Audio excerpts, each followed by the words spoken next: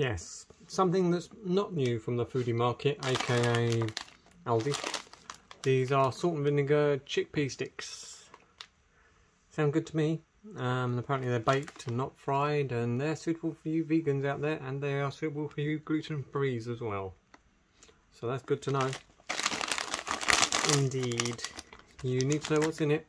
Maybe I should just zoom in a bit. There we go. It'd focus. That's what's found within this product. It's got rosemary extract. Mmm, tasty. Yeah, you like a salt and vinegar snack, as long as they are like really super salt and vinegary. Well, not, I don't mind if they're not super salt and vinegary, but it's just a nice added touch. Yeah, let me know in the comments. Salt and vinegar snacks, where do you stand? Do you stand all the way this close as you can in this packet, just so you can witness the internal contents of a bag of said snack? You do now. So let's grab a couple. I'm sure if I... Yeah, they don't smell of an awful lot, but that's to be expected. And this is what they look like. They look like sticks, because they're described as chickpea sticks.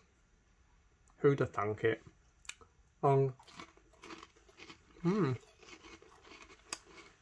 Yep, they have a bit of a salt and vinegary twang. Not particularly long lasting, but pleasing enough. Yeah, they're an alright snack. I'm a bit indifferent to them, but yeah, they're good. They're fine. They're adequate. They're tasty. Well, they're tasty enough. They'd be good if they could sustain, but sometimes I guess you can't always have a super strong flavour that you're just there the whole time. It has to disappear at some point, and sometimes it's a little bit quick. Yeah. Anyway, yeah, if you see them at the checkout line, yeah, pick up a pack, give them a nibble, and if you have done, let me know in the comments below.